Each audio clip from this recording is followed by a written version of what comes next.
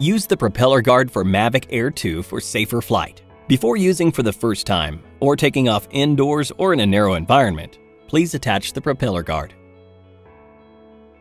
Mounting the propeller guard.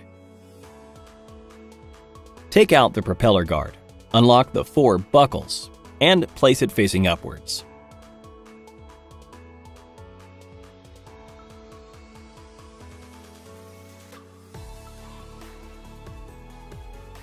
Letter markings can be found inside each base. Connect the LF part with the LB part. Then connect the RF part with the RB part in the same way. Unfold the frame arms of the aircraft. Put the landing gears into the corresponding bases. Push down to fix, then lock the buckles.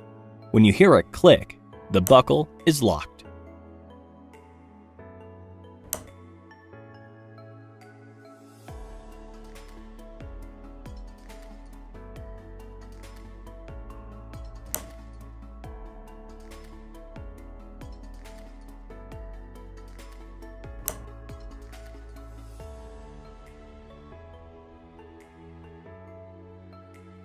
Detaching the propeller guard.